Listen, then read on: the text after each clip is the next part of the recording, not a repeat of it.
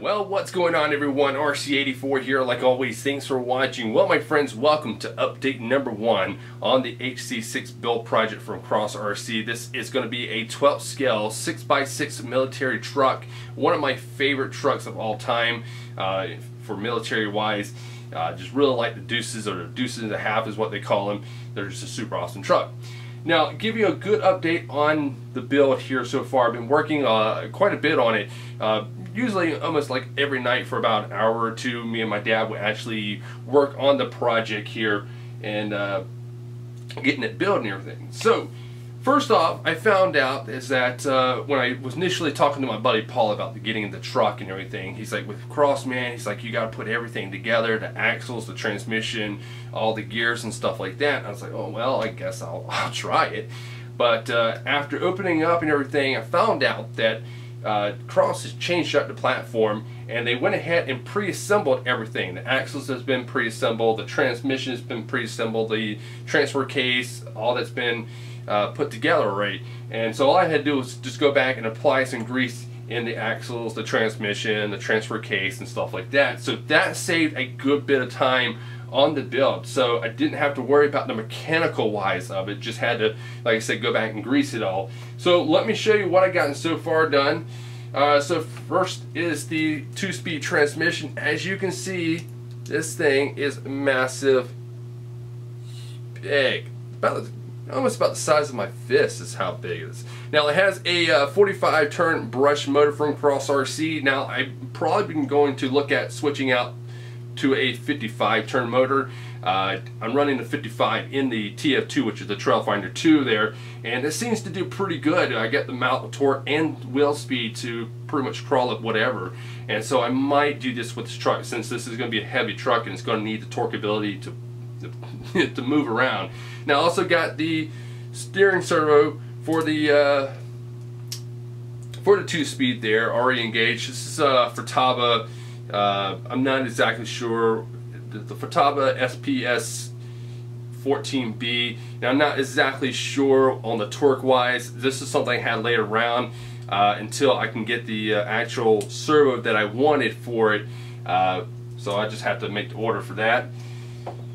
Transfer case. Like I said, everything has been already pre-built. I just went in there and greased it up. Not a problem.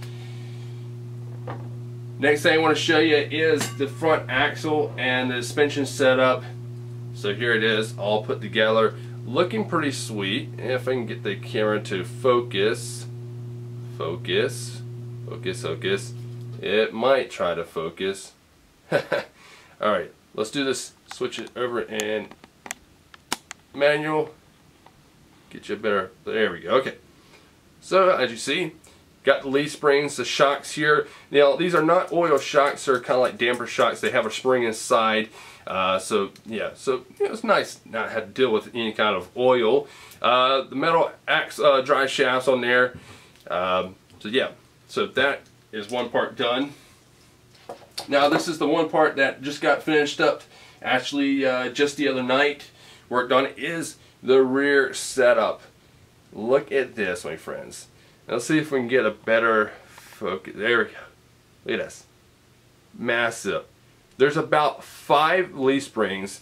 Some are plastic, some are metal.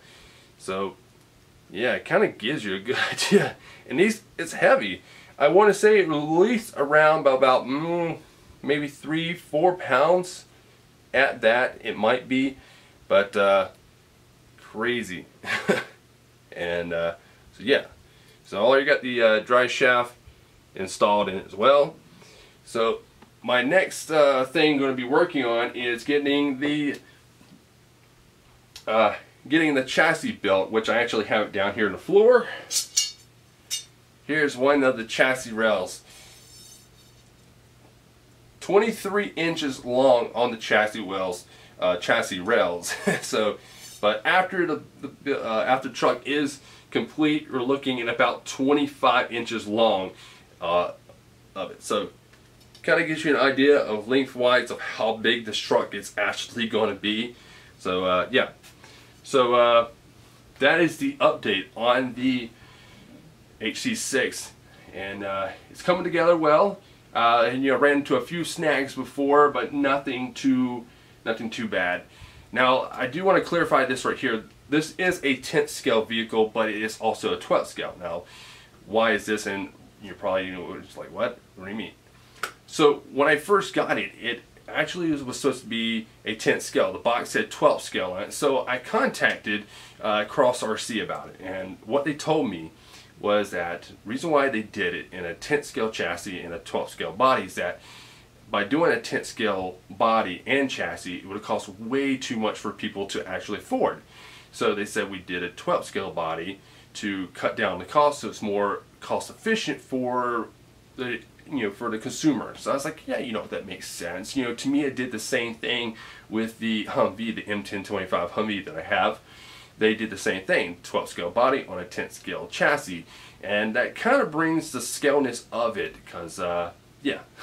So just a little tip for you guys out there, if you want to know, you see it saying 12th scale, but it's 10th scale. It's 10th scale, just with a 12th scale body. But yeah, so that is the update on the HC6 build project. I'm working on it, and I'm not rushing myself through this project. I'm working on it like an hour here, 2 hours maybe, installing it, putting it all together. So I'm not really rushing on it. It's something I want to take my time and do this thing right, because this is a monster rig, which I also came up with a name for this rig, and I'm actually going to call it the Behemoth. Now, Behemoth means huge monster or huge object, and so I'm just going to call it Behemoth. So yeah. Alright, my friends, so that is it on the update of the video of the HC6. So I'll continue to give you guys updates as I build it. Like I said, next step is doing the chassis and then installing all the other stuff as well, and we'll see. Alright, my friends, well, thanks for watching, and I will see y'all in the next upcoming video of the HC6 build project. Thanks for watching. See y'all later.